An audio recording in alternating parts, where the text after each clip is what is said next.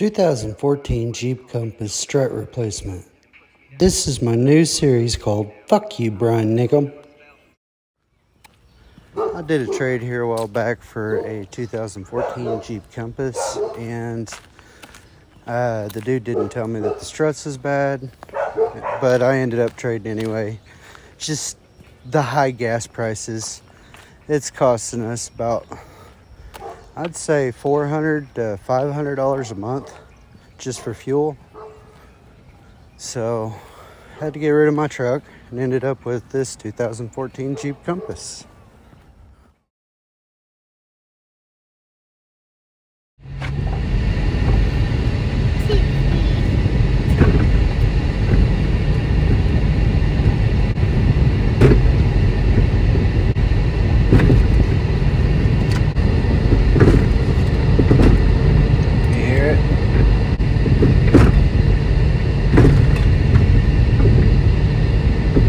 I drove an hour to meet this guy, and he didn't tell me about that in the first place.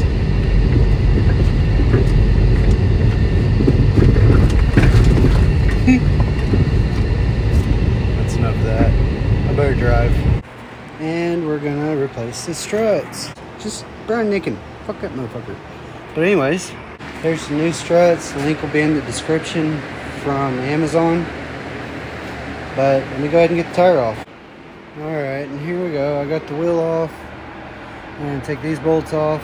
But I'm going to take those three off. I'm going to take that loose. I'm going to take these bolts loose. And take that loose. And pull this off. Get a good look at it. Compare it to the other ones. It's pretty much all that right there. Just disconnecting everything from that. And just to let you know, you don't need to have the lug nuts to where you'll twist up your lug wrenches and need a freaking 3-foot cheater bar with a big socket wrench to get the damn tires off. That's ridiculous. Imagine if you got stranded out in the country and couldn't get your lug nuts off. That's never something you want to mess with. But we go ahead and get these bolts off. Alright, here we go. I got all those off. These big ones are really, really tight.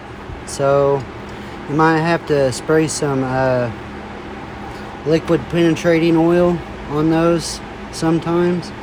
I wanted to come back and do this video before I pulled it off all the way to let you know it's definitely important to have a jack underneath it so you can raise it as you go, because this here was kind of like that and you couldn't just pull it out without jacking it up anyway. So I jacked it up and now it's loose down here. So now just take off the 3 bolts off top. And also, anytime you have something jacked up with the wheel off, put your jack stand. I've had a couple times where they fell off the jack and the jack stand saved my ass. So just saying, be safe. Let me go ahead and take those 3 bolts off the top and we'll see what they look like. Alright, I got it off. Yeah, it's just them 3 bolts. You want to hold on to it as you undo that last one or else it's going to drop, of course. Here's the old one, here's the new one. Really can't see much difference in them. They look pretty much identical. Now, but mine came from Amazon. So we're just gonna not worry about that one because it sounds like shit. And it sounds like the car's falling apart when you're driving around. So we're just gonna change it. You know, that's what he said it was. And honestly, that's what I thought it was too. And he gave me money to replace the struts. So I was like, oh, well, hell, it shouldn't be that hard looking at it. And well, here I am. It's not that hard except the tire bolts and the big bolts on the strut have been tight. So not too big. Let me go ahead and retrofit this in, and I'll get back with you after it's in and let you see. Alright, here we go. I got it back on. I do want to say something about this. Make sure you use the jack to lift it to take off the sway arm or whatever that is right there. Because if you beat on it and knock it out, you damage them threads. Now also, when you turn that nut and try to tighten it, it will spin the whole thing. So the way you hold it is you get an Allen wrench and you put it in there as you tighten it, and it'll tighten, and that holds it still. That's how you hold that bolt. See, I didn't know that. It took me a few minutes to figure that out, but that's it. Put it all back in now, and now I'll go do the other side. Yay! Alright, well, I got the other strut in. Damn it, Brian Niccum. Fuck you. Alright, now time for the back struts. Okay. I'm going to take these two loose. Then you come in here. Thank God they didn't give me a spare tire with this. Oh my gosh, it would have been hard to get to this. I'd had to take the spare tire out. They probably sold it. Alright. Now you see that bolt there? That bolt there? You take those out and then you can get to it. And to get to that, you pull this big piece of freaking insulation out of this hole, and then you can reach them bolts in there. Well, let me go ahead and get this strut off. Show you what I'm talking about. Alright, I got it off. Here's the old one. As you can see, I got another cut there. This one has a boot on it, so just taking.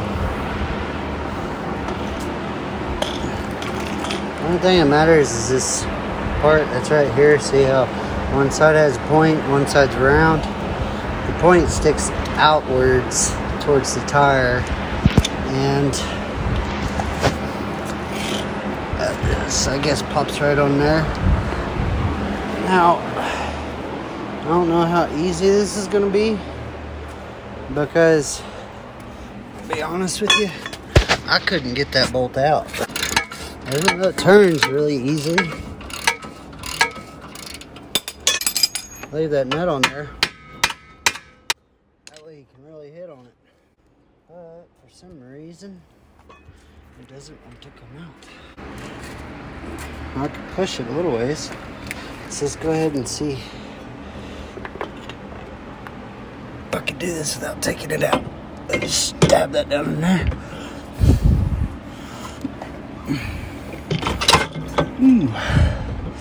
That didn't sound good. There's a big long pry bar here. I'll try to let you see it. Of course, you got to take your nuts off.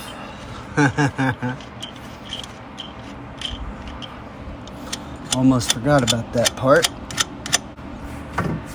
Now that thing comes all the way up there. So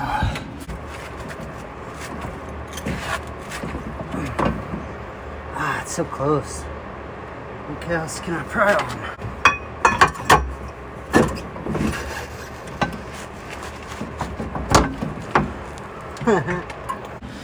I didn't have to take that bolt off because I just took this hole through here. Make sure I didn't hit that shaft. And I used it as leverage to pull it down. Now I don't have to take a fucking bolt off. Jesus, that's a blessing. Now I'm going to need my hands, and I'm going to have to find a way to prop it up, and so I can go put the nuts on it on the inside and come out here and change it on the outside. Alright, what I came up with, see how it's up there? I just put a jack on the bottom of it. And now I can get in there and put the bolts on the inside. Yay! 15 millimeters. And you climb in here. Feel the studs right there. Run it all the way down. And run this one all the way down.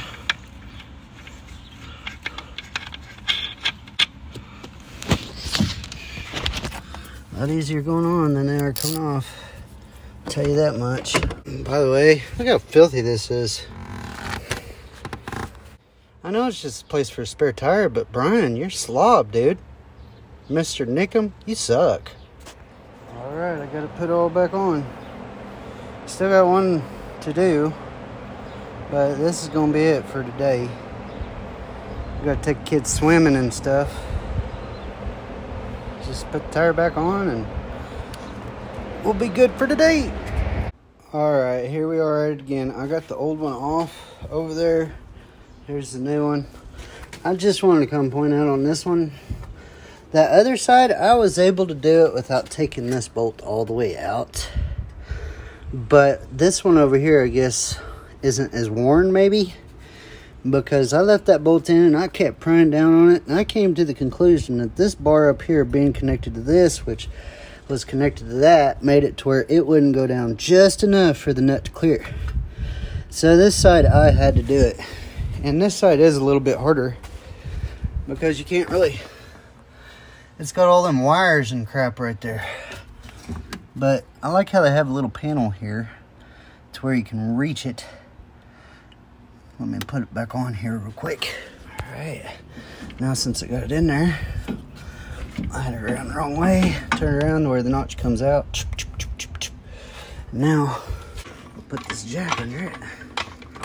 Boop, boop, boop. Boop, boop, boop, boop, boop, boop, boop, boop, boop, boop. Boop, boop, boop, boop. There we go. Line up the holes. Jack it up some more.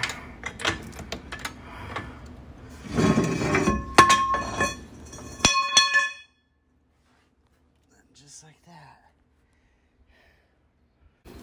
Take these new nuts. See? Jack it up. And then your studs come up here.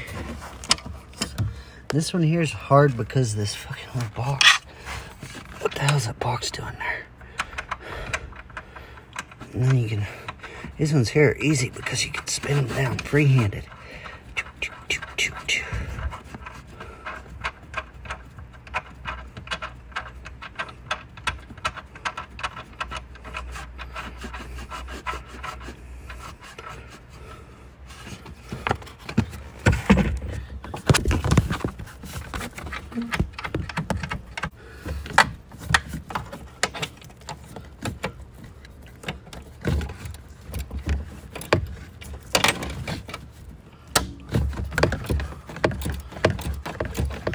And just tighten it up. You got your little handy box there. Watch out for all them wires.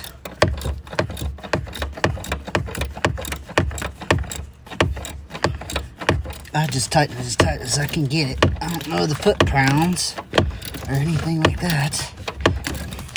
I know there's a required amount of foot pounds that you're supposed to have on these, but yeah, just get tight, brother.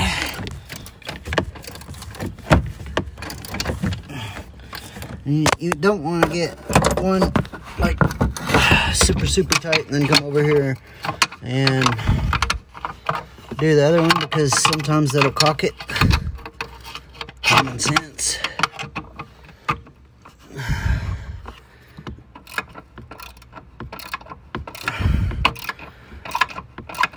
Then you come over here to the other side.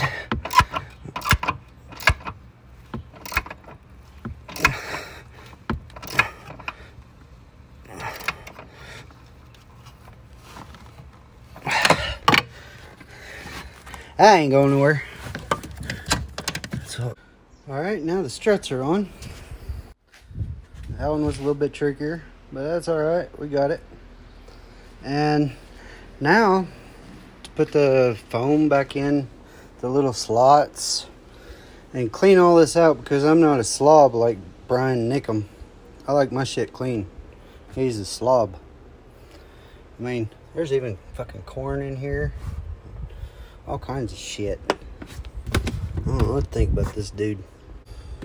Probably have to remove them seats just to see what I got going on. But that's alright. I'll clean it all out. Finally got done cleaning it. Oh, this thing was filthy on the inside. Now it looks new. I like having men prepared though.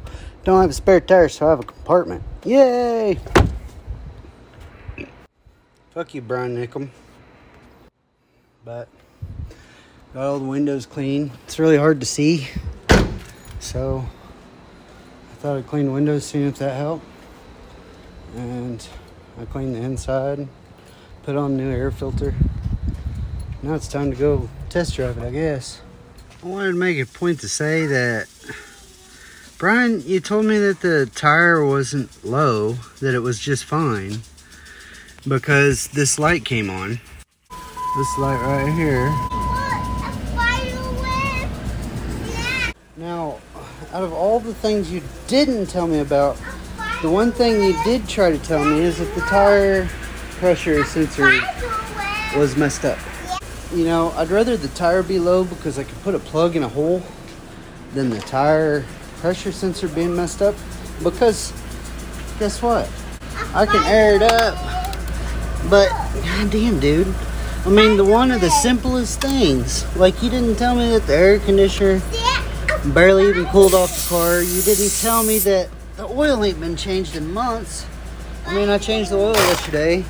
And you did tell me that the struts were out, but that's after the hour drive to get there while we were test driving it. And then you make up some bullshit about the tire being completely full. Well, you know what? I think it has a leak, which out of all the things you didn't tell me about, this is the one lie that I appreciate being a lie. Because, you know what? The tire is going low, and I can plug that shit. I ain't got to buy nothing to fix that. Tear this motherfucker up, and I'll fix one thing that you were saying needed to be fixed with money.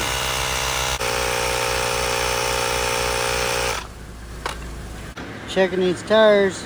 Come to this front one, it was like 60 pounds. I've been letting air out of it.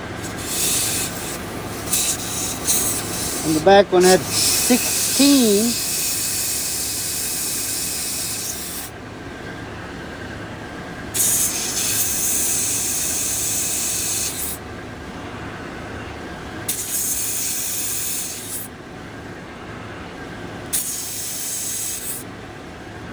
At least go to a gas station that has the little tire pressure gauges. You don't want having way too much air and the other one's having right or low air. That's ridiculous. Watch this one be at like 100 pounds or something. 75 fucking pounds on that, dude. Holy cow, Brian, you're an asshole. This fucking tire blew out. I don't know if it would. I've never had one that fucking full. Jesus. What the fuck, bro?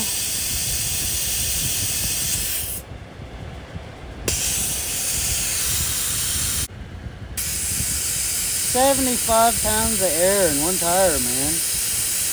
I have a feeling it probably would have blown out sooner or later. Boy, everything you told me was a lie. Mr. Niccum, you need to get you an air pressure gauge, because it's not safe driving around with that much air. Holy cow. It says right here on the door how much air your tire should have. There we go. Nowhere does that say 75 pounds.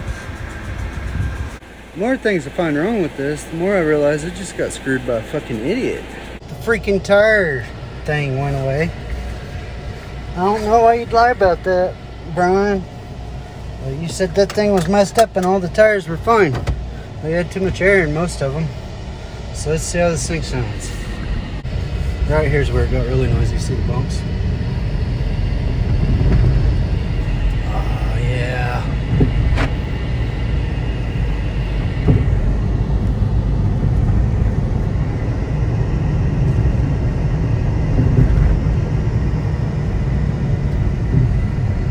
I guess I better turn this off since I'm driving and go cut my hair so I don't look like a fucking crazy madman.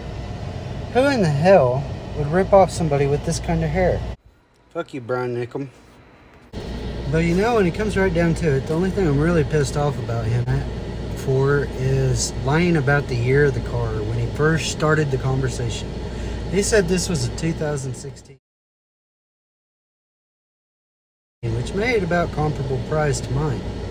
Now this one here being a couple years older, it was about $3,000 cheaper. So I guess I'll have to make do with this one. I mean, it runs good. And he's just a fucking liar, man. Before you do any deals with Brian Niccum, make sure that you check everything over. Fucking be honest with people. I don't care who you are, what your situation is. Just be fucking honest, please. But anyways, thanks for watching. If you see Brian Niccum, call him an asshole for me. Say, fuck you, from Randall. He'll know who I am. Anyways, peace. Thanks for watching. If you liked the video and want to follow my process, like, share, and subscribe. Thanks for tuning in. Hey man, while you're at it, check out my other YouTube channels. The Stay Home Dad, the Backend Handyman, the Dorcher Family, and the Average Stoner. Just a little bit of what I do from day to day as a stay-home dad.